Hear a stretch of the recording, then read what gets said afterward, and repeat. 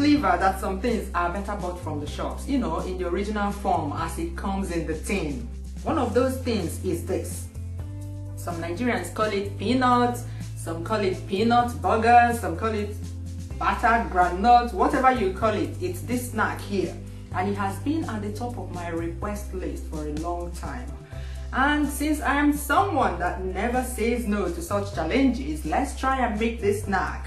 At least I can tick it off my request list. Let's go! Here are the ingredients you will need. The first one is roasted peanuts. Make sure that the two halves of each peanut are still together. In fact, they should be hugging each other very tight. So before measuring the roasted peanuts, I select only the ones that are still together. I do not use any peanut that has even the slightest movement between the two halves. You will see why later.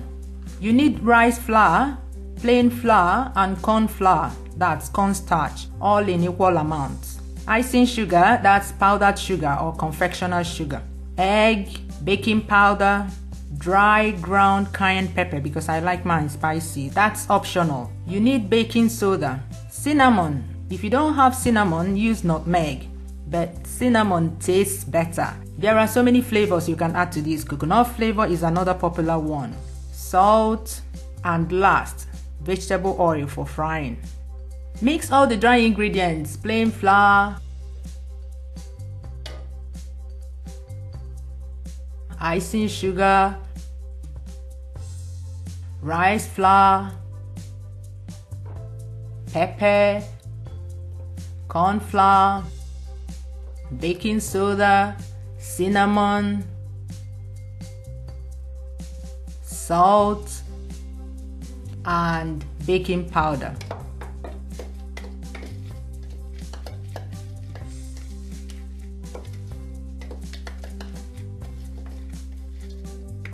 Sift with a sieve.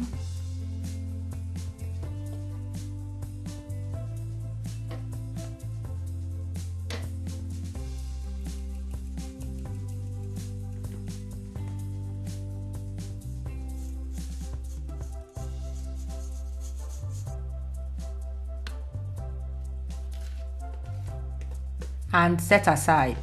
Whisk the egg very well.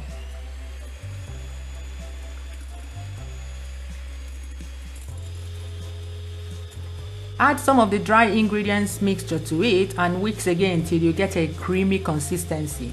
At most, I added 1 heaped tablespoon of the dry ingredients mixture.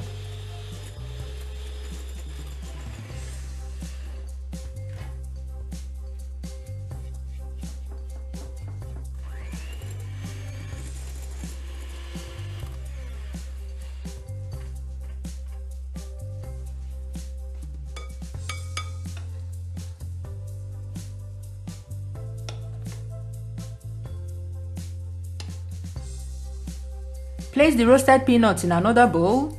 Add a small quantity of the egg batter.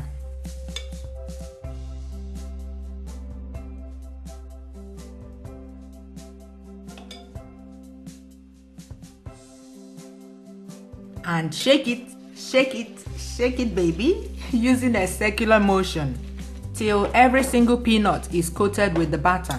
Then add a bit of the dry ingredients mixture. Again, shake using the circular motion. This is why you need to use roasted peanuts or granules that are still very much stuck together, because the shaking can scatter it.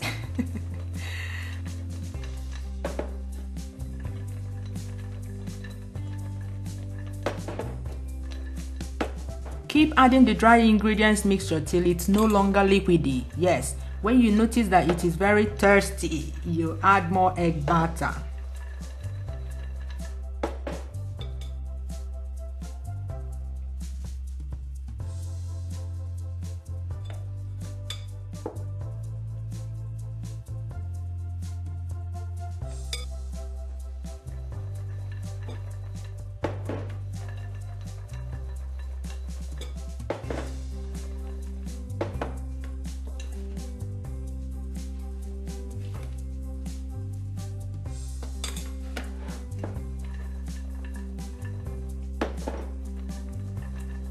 At this point, some of the peanuts will be trying to stick together. Watch out for that and separate them as soon as you see that happening.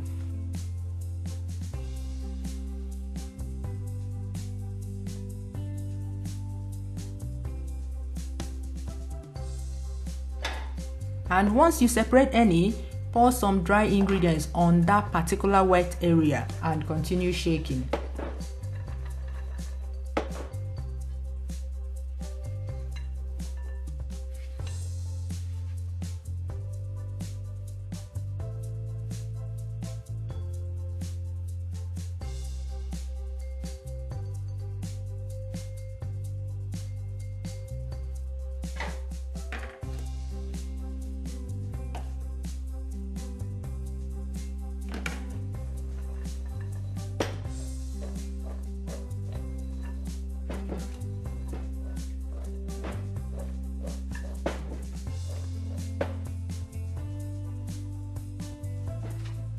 That's how smooth it should look when you are done. Next, pour some vegetable oil into a deep pan.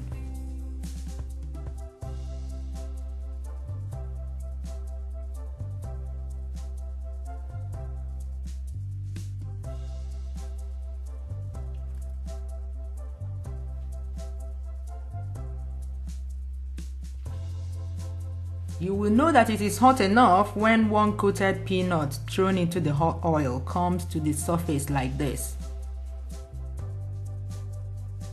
Add the first batch of coated peanuts. It's important that you do not overcrowd them. Also, stir gently so that you do not dent the coated peanuts.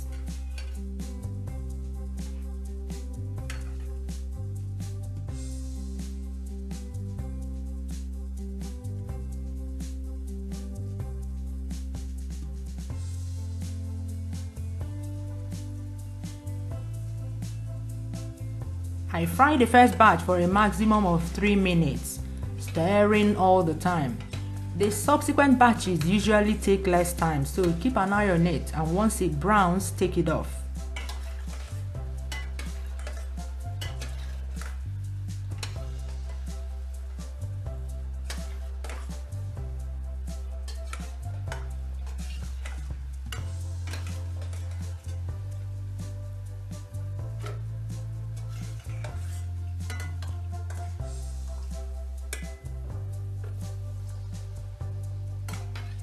Put it in a sieve lined with a paper towel. When it has cooled down, store in a glass jar and close tight. Yum! Ooh.